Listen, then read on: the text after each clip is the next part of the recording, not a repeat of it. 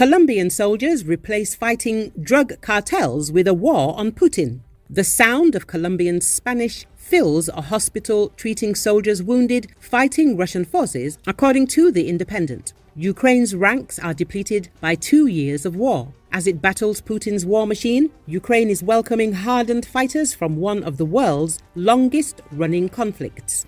Professional soldiers from Colombia bolster the ranks of volunteers from around the world who have answered Ukrainian President Volodymyr Zelensky's call for foreign fighters to join his nation's war with Russia. Colombia's military has been fighting drug-trafficking cartels and rebel groups for decades, making its soldiers some of the world's most experienced.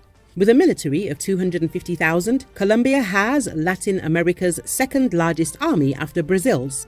More than 10,000 retire each year, and hundreds are heading to fight in Ukraine, where many make 4 times as much as experienced non-commissioned officers earn in Colombia, or even more. Colombia has a large army with highly trained personnel, but the pay isn't great when you compare it to other militaries, says André Macias of Bogotá's Externando University, who studies Colombian work for military contractors around the world. Retired Colombian soldiers began to head overseas in the early 2000s to work for US military contractors protecting infrastructure, including oil wells in Iraq.